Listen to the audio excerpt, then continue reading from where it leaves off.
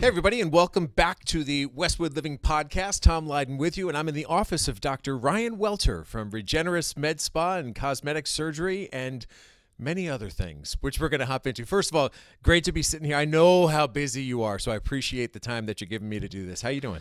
I'm doing great. Thank you so much for having me on, and thank you for this opportunity to talk about what we do here. It's going to be, there's a lot of different aspects to what we do, so I'm excited to be able to have that conversation today. It really seems like a cornucopia of goods that are made available through this office, which, by the way, is huge and growing and expanding and is under construction. There's a lot happening in that regard, which we can talk about too. But is there a way to summarize, in essence, what you're looking to achieve here each and every day? Yeah, I think that when we talk about Regeneris and Regeneris Medical and Regeneris Cosmetic Surgery, we're really talking about wellness, really starting from the inside out. We want to make sure that everyone who's looking for anti-aging and wellness has a place where they can be evaluated and look at longevity through a different lens and find all these solutions to help you live longer, healthier. And then we have a lot of cosmetic options as well that are just your routine basic cosmetic treatments, Botox, fillers, all the way to, surgical options as well. And it's really part of my vision. I came back from a background of biochemistry and molecular biology before I got into medical school as part of what I wanted to do. And I'm happy to tell that story a little bit. But, it all kind of has come full circle for me, bringing cell-based therapy, regenerative medicine, wellness, health, longevity. Everybody now is really searching for, I think, the right answers, the right mentor, the right pathway to better health and better life, better living and wellness. And those are all the things that we try to provide here on top of all the other things that we do, which are more service related. So it's a really interesting mix. All you have to do is look at the social media profile and see how you travel all around the world. In fact, as we record this, you're getting set to go to another conference that's in France. So right. You're a man in demand when it comes to your expertise. So I guess we should get there eventually. But first, how did it start? You talked about your interest in, basic biology and chemistry. And as a kid, was that your thing? Is this how you always envisioned your life going? No, I don't think anyone. You never end up where you think you're going to go. That's the great thing about life, is that you always find out that you set off on one path and you end up on another, and that's fine, and that's how it should be. I think that's really a big part of living life and living it well. But one of the things that I started out was I had a friend who his dad was a neurosurgeon, and I saw what he did. I loved what he did, and I thought that's what I want to do. I want to be a neurosurgeon. So I went to college with that endeavor in mind. I got into a very good lab with basically someone who did a lot of X-ray crystallography and biochemistry, and so I got that background, and then decided I wanted to get my doctorate. I thought that protein biochemistry would be a really great way to swing into neurosurgery and the neurosciences. As I got into medical school, I went to medical school at the University of Oklahoma, and I got my doctorate in biochemistry at Oklahoma State University. And my wife and I, we got married, and she was from here. She went down to Oklahoma State because her dad went there basically on a whim. And so we met down there, and then she brought me all the way back to Massachusetts. So when it came to looking for residencies, I was looking for everything out in Massachusetts. And so the way residencies work is you really do want to interview in a lot of places, which means you want to have a lot of rotations in a lot of places so you can get to know the people that you're working with and doing things. So we have been married for just over a few years.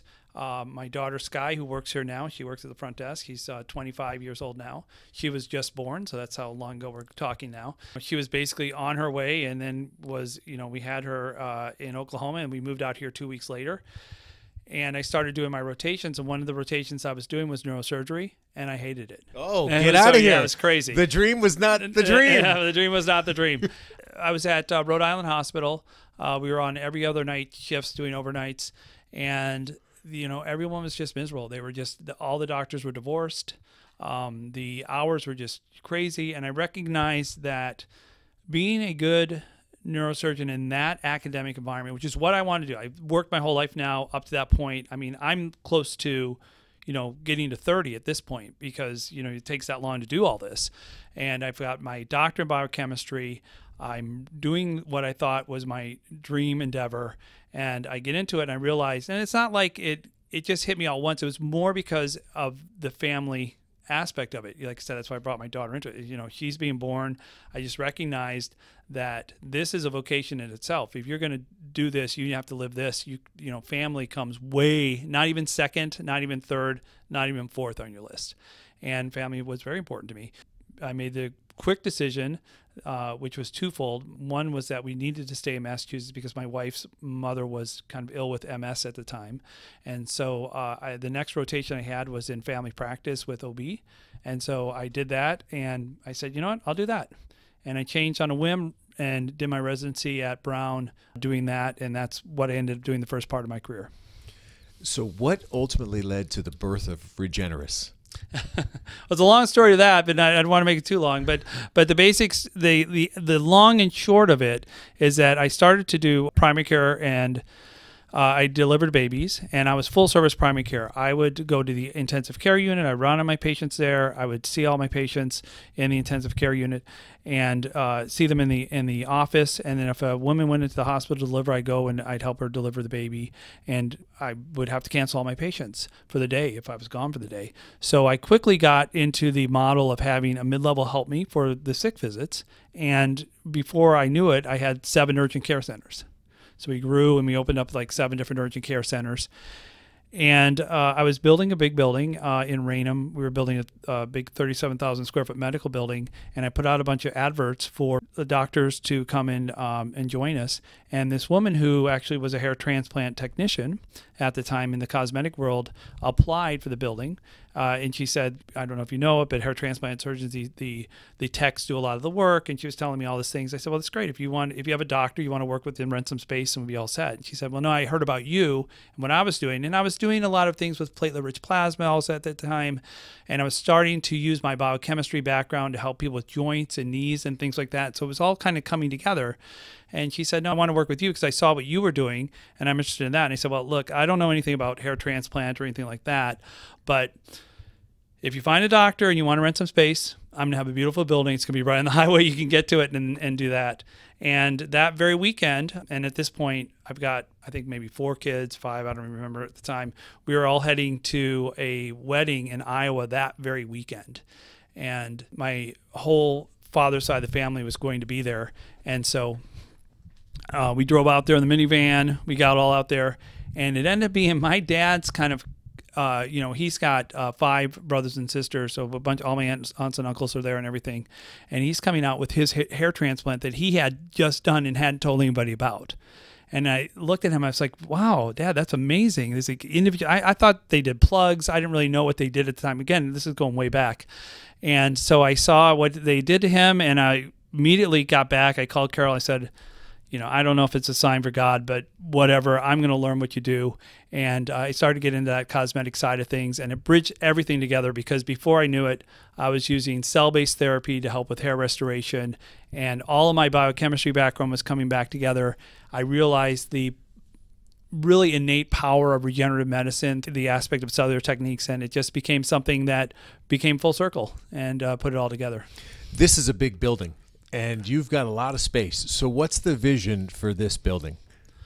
So we really want to have a full circle wellness center that basically looks at the individual in terms of wellness and health. It provides all the different, there's basically, I've identified at least 6 pillars of longevity that are important to assess. Hormonal balance, hormone replacement therapy is really important as we age. If you lose your hormones, you're not going to be able to do much of anything. Mental health is important. IV therapies, all of these types of things that basically help to ensure wellness and longevity for the future, combined with all the cellular therapies we have and the cosmetic therapies. So basically a place where you can go and essentially turn back the clock of aging step by step from the cellular level, get your biologic age to be better than your chronological age, and move forward in health and wellness, whether we want to approach that from the cosmetic side first or what I prefer, really working from the cell level inside out approach. Either way, get you to where you want to do in your goals and what your wellness goals are. Well, for those of you listening, here's how I'm going to break this down. There's a lot of great content, and this was really a good get to know you of Dr. Ryan Welter from Regeneris. I'm actually going to record 2 additional podcasts here. The next one we're going to share with you is going to specifically talk about regenerative medicine and all the different things that are done here in this office and how you can benefit from it. And then the third episode will focus specifically on hair restoration. So thank you for your time. For this episode, we'll re-cue, we'll restart, and we'll share that second episode in a bit. Thank you.